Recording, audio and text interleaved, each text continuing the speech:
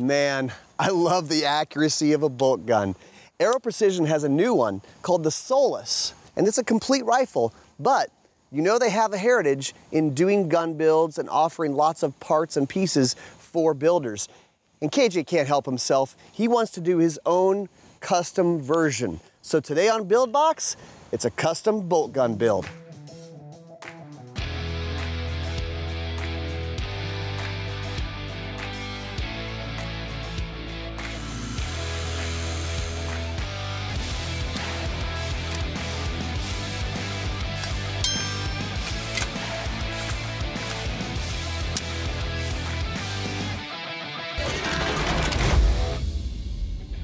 You'll never guess where I found the key.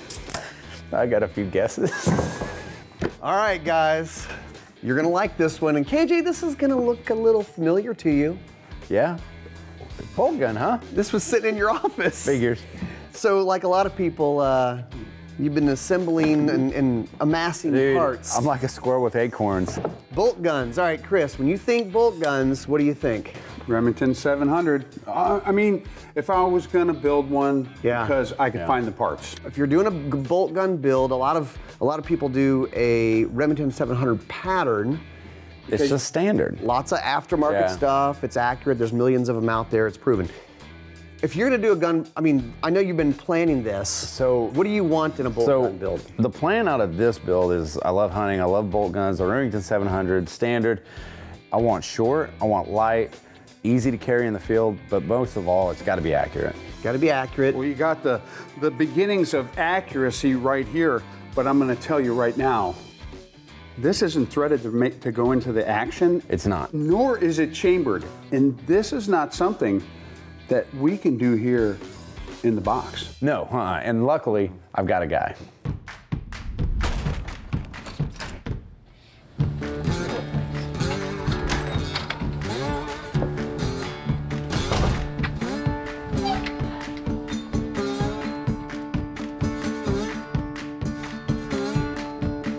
What's up, Todd? Hey, How you doing? What's that, man? Good to see you. Maniacal Firearms. You remember Chris?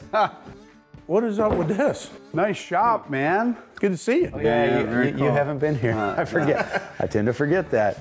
All right, so we brought you something good. Okay. This is a hunting gun that I'm doing off of a Remington 700 footprint. Okay. Using the Aero Solus action. Every good build starts with a good action, right? Yeah, and I have not used one of these yet. I've been Not yet? looking for somebody to bring one around. Yeah. Well, I guess We'll check it out. I'm the guinea pig. Yep.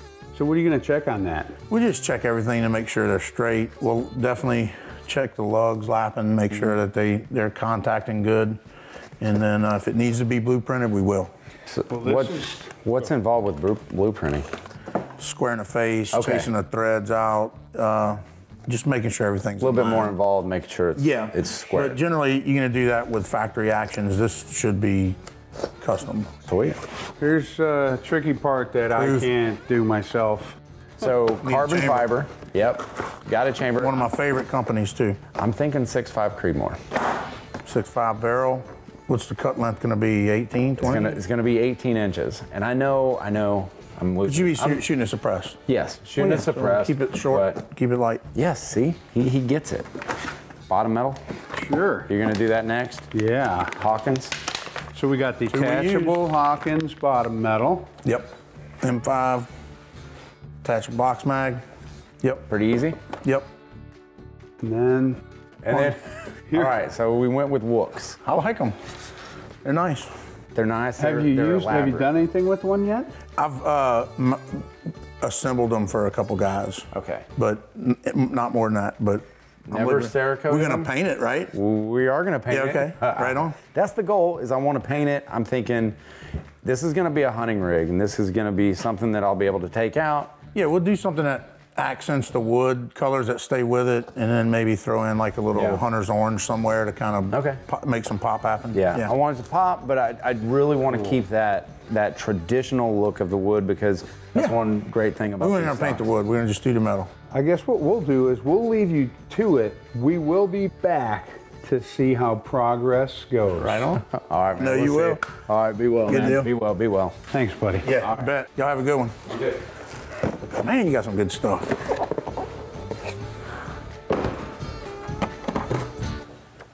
Oh yeah.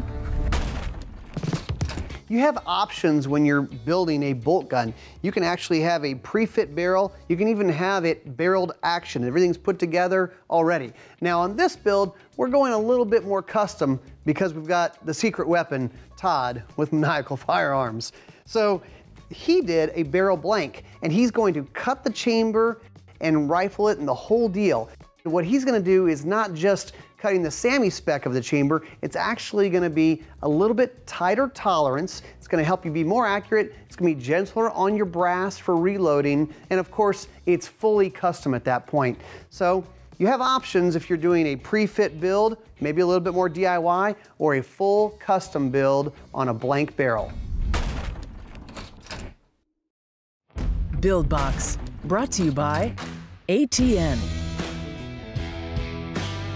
Ballistic Advantage, and Silencer Central.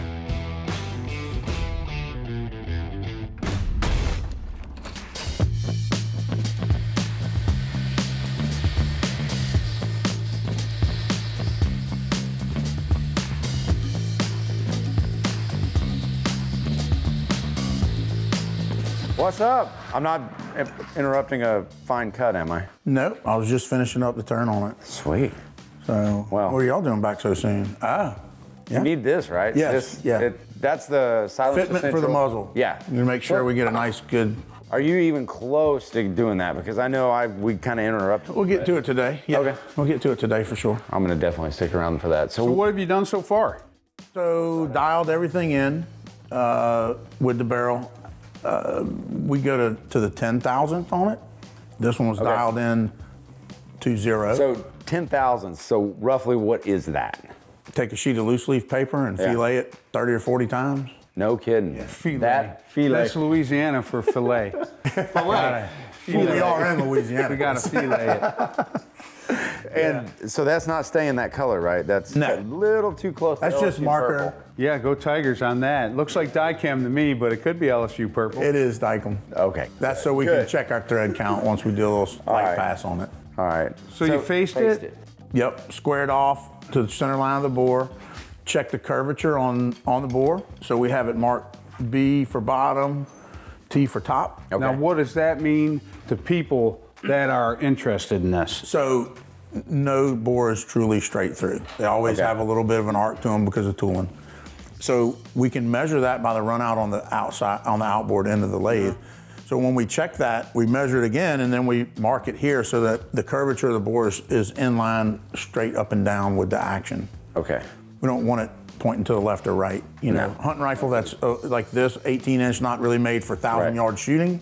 Closer in, it's not as critical, but we only do things one way. Right. The accurate way. The accurate way. That's it. Like Mr. Gordy said, the bench rest So standards. who did you learn all this from? Because this Mr. is Gordy Gritters. really so because this is a lot of fine detail and a lot of technical. And He's a great instructor, though. When I've watched you before, man, it almost makes my stomach turn into knots because it's so technical and you have to be so dialed in on this. It is. It's a process that if the steps are followed right and you continue and you repeat them over and over, then you get repeatable outcome. Right. You know, which is very accurate, precise. So how are you going to get that to time out on that shoulder? What are you going to do after you cut the thread? We're going to thread it all the way close to the shoulder, and then we're going to screw the action on and see where it falls out in it. And then we have a math equation for the threads per inch that we will extend the shoulder back if we need to keep turning, and we'll just take it off, make it back to the same So you side. just keep cutting threads, or what do you do? No, at we're the going to end? cut Cut a shoulder. relief?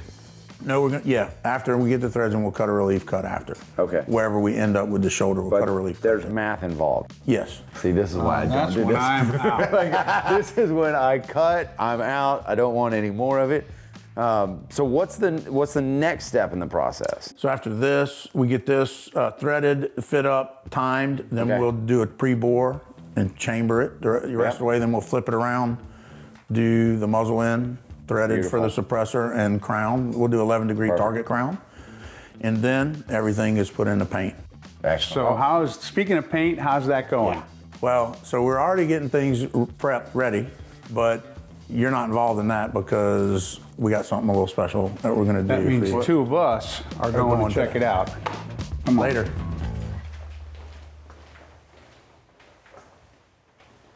This is awkward. Yep, really awkward. Man, it is not easy getting rid of that guy. No.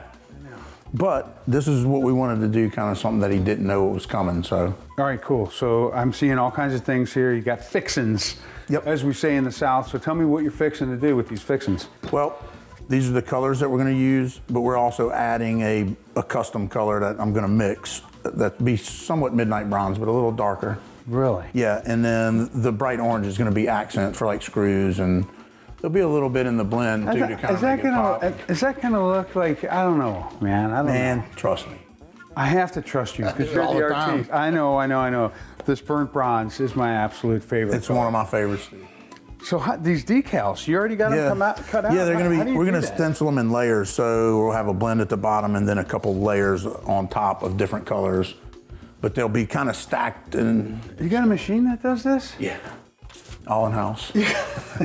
All right, so you got this stock. It's already stripped down. You've obviously blasted it a bunch. I pulled it out of the cabinet, and I'm thinking to myself, no way could I do this to several $100 stock and just destroy it. It doesn't bother me because I didn't pay for it. All right, well, I'll tell you what. I think we got a great plan. I'm not so sure about the orange. You got the rest of the parts hanging up in back? Yep. Let's go see. Come on.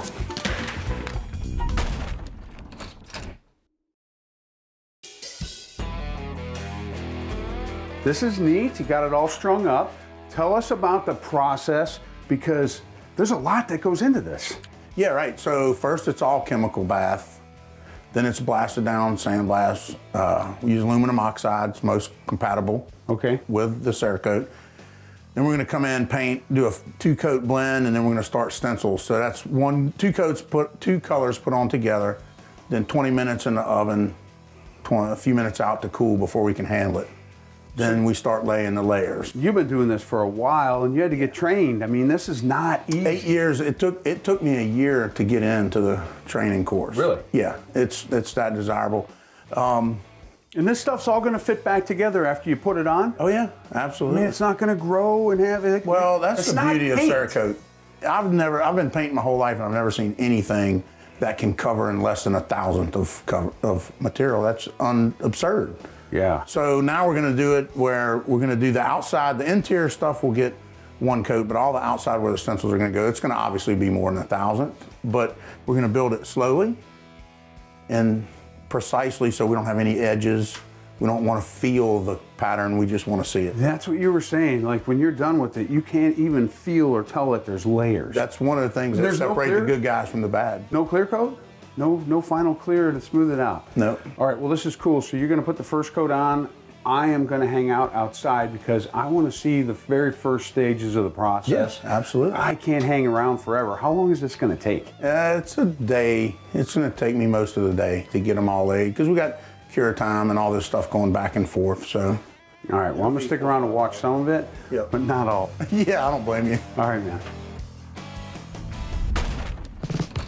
So what is a chassis and why are they so popular these days? Well, like a lot of things, it comes from the competition world. We see it in cars and we certainly see it in shooting. The competition shooting technology drives what us regular gun guys are looking for.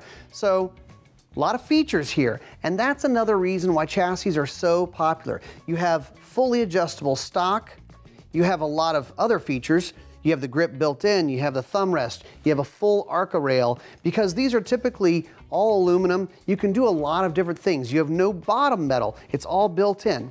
Another thing about a chassis system versus a traditional stock is you don't have to bed it. Traditional stock, you're gonna have to bed the action in the barrel to make it work, but you don't have to do that with this. So it's a lot more friendly to the DIY gun builder or even the custom builders like Todd. Chassis, yep, they're popular for good reason. How are you going to get all of these on all of that? Very carefully, but randomly. How long is this going to take you? Each color, 20 minutes, 30 minutes per color. So you don't put all these on right now? No, because all this is for multiple layers of colors. We got them different sized. Okay. Because of different size areas, right? So, naturally, this is going to be in here. So we want our pattern to run through it all. Oh boy. Right. You need a razor to cut them or anything? Because you got to trim them, don't you? Nope. You know, one of the hardest things is making things that are not random look like they're random, right? Yeah. So those, they're going to stick. Oh yeah. These are high temp stencils, so they're made to go in the oven, and they're also low tack, so they don't leave any residue behind either. So after these are on, what happens next? So we'll go back in after a layer of these. We'll move to the next color. That's why this always looks reversed. So when you look at something that's Cerakoted with a pattern, whatever looks like it's in the front was actually what was done first. So this will look like the foreground after it's painted. Okay. So we'll take, our last color will be what we want to be the background. You don't got that one on all the way. Can I touch that? Yeah. All right. Well, I'm going to get out of here because I'm not going to stay for all that. But you bring the gun over to the build box and we will surprise KJ. Yep, we'll give him a new cool paint job and we'll do the assembly all over there. I wish it was mine. Good seeing you.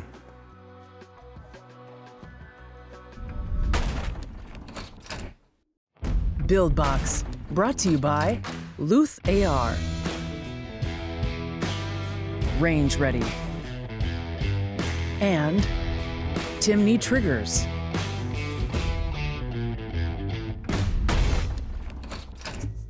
All right, Todd is on his way. All right. How about KJ? Oh, I told him to wait outside.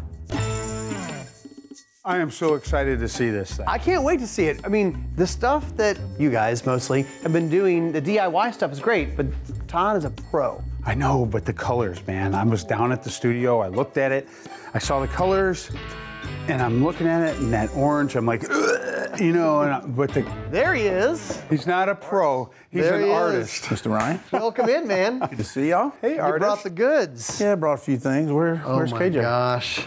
Apparently he's sweating in the sun. Ooh. Okay, Wow. I'm liking this. Little custom midnight bronze. Midnight bronze and a thread protector. I'm liking this. Orange. The accent. Now see, I didn't even know. You said orange, I'm going, what? Orange? Dude, this looks like plastic. The good stuff is under the towel, right? Yeah. Oh, Todd, wow. Oh. All right, there's a difference between kitchen table gunsmithing and a professional. And I have to apologize for saying bleh before you got here. I told y'all to take care of it. All right, let's put this thing together. I gotta see it put together.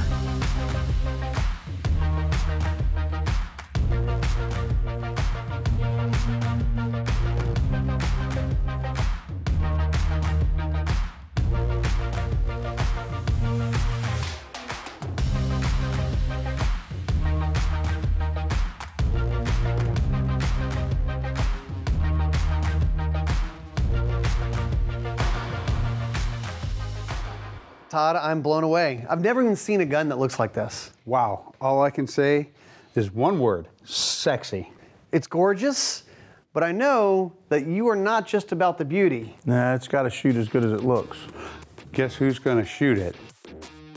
Mr. KJ.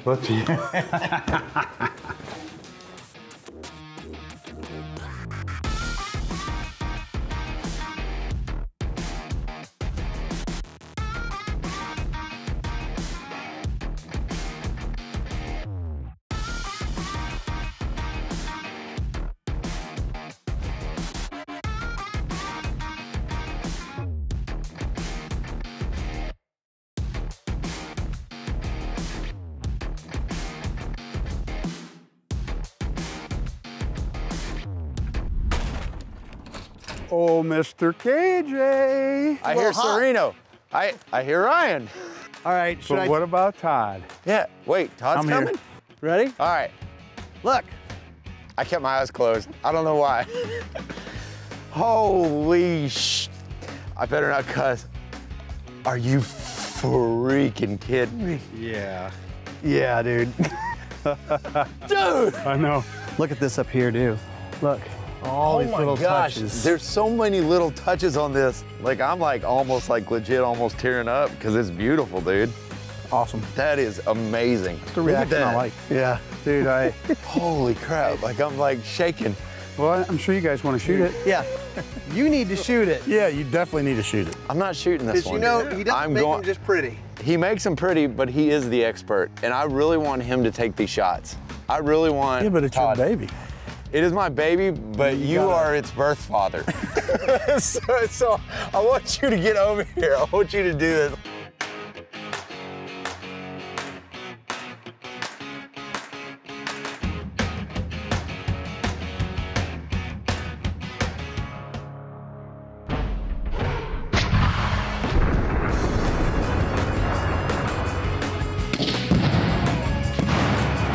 Holy crap.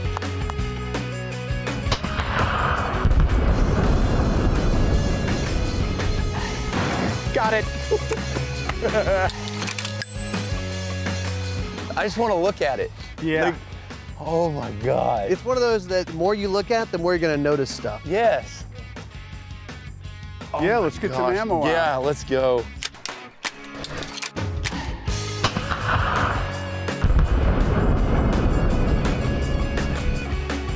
Dude.